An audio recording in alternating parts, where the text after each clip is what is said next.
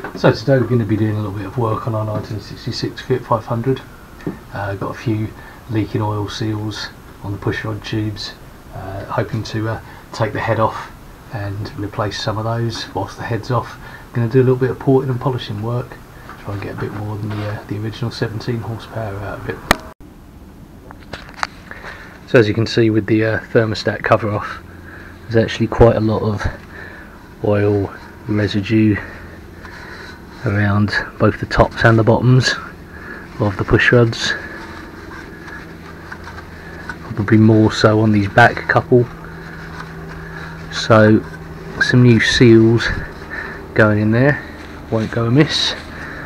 Got a little bit around the distributor there, although some of that might well be blow by as the pressure builds up. So we'll have a little look. We'll take the heads off, the head I should say, and whilst we're off we'll port the manifolds there, and we'll have a look at the inlet side as well.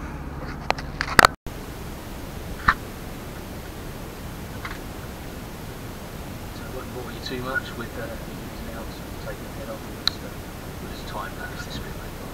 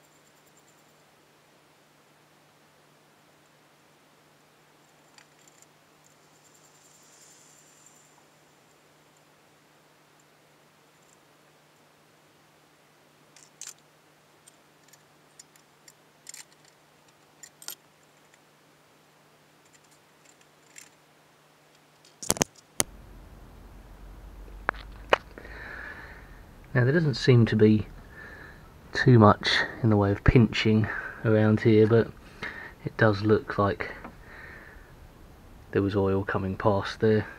Obviously I'll replace that seal I've just dropped out the bottom, but we've got good flow to the top end, so we'll have a new cylinder head gasket on there once this is done.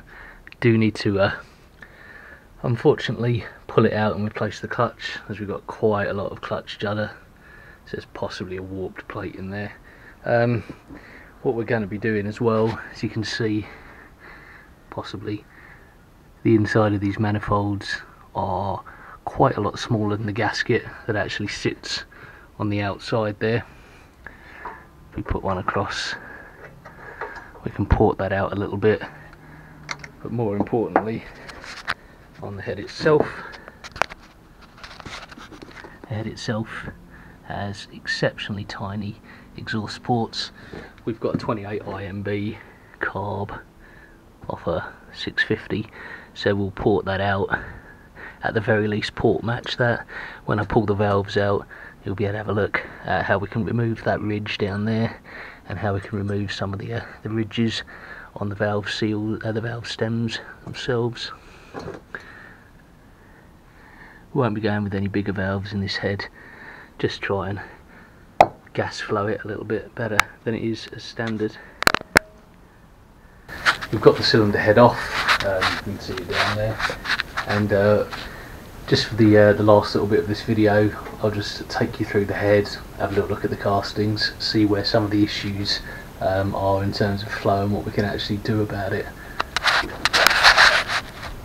So you can see here the 110F, so it's a standard 499cc head casting. First of all, we'll have a little look here at the intake. Okay, so this is designed for an IMB 26 carb, so we've got a 26mm inlet. Now obviously what we want to do is we want to enlarge that to 28, because what you don't want to have in terms of airflow is to have the inlet manifold, which effectively is what that is built into the head, actually smaller than the outlet of the carb, because if the choke or the throttle body, whatever you want to refer to it as, on the carb is larger, air hits here, doesn't flow down correctly. Now with the gasket and the manifold plastic sort of spacer arrangement on here, it's never going to be ideal anyway, because there's always turbulence around this area. However, we'll enlarge it and get it to port match there. See if I can see down in here as well. It's a little bit difficult to see, but you can see there is a bit of a ridge, and the ridge we can start removing. See if I can point down there at the same time as filming. So we can start removing this ridge, flow this area down here a little bit, make for a little bit of better airflow. We'll smooth all of this area out. Don't want to polish it. It's kind of a supposed common knowledge that you want mirror polished inlets. You really don't, because if you have mirror polished inlets, what tends to happen is the turbulence of the fuel stops and you get droplets forming on the edge of the surface there. So we'll keep it rough, but not quite that rough. That's kind of bad casting. Likewise around in there. We'll just have a little flip of the head over and have a little look down into where the valves sit. Obviously with your intake here, what we can afford to do is remove a little bit of the edge of this valve stem there, and a bit of it there, valve stem bushing I should say. Likewise rough edges here. We want the airflow to come down. We don't want to make a knife edge on there, but we want to smooth it out. We've got casting marks and everything inside there, casting marks in the exhaust, and we can afford to slim those down and smooth that out. Where we're actually going to start making the bore considerably larger is if you look towards the edge here. Okay, so we have obviously the exhaust output which goes into the exhaust manifold, and you can see where the fire ring's sat and the sooty deposits around here are just kind of showing exactly how much extra material there is there that we can play with in terms of removing this.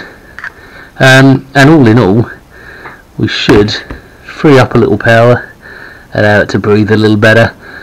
Probably not as much of a difference as you might expect if you had a larger cam, but at the very least we should see some kind of a improvement to flow there, and generally make the most of what we have.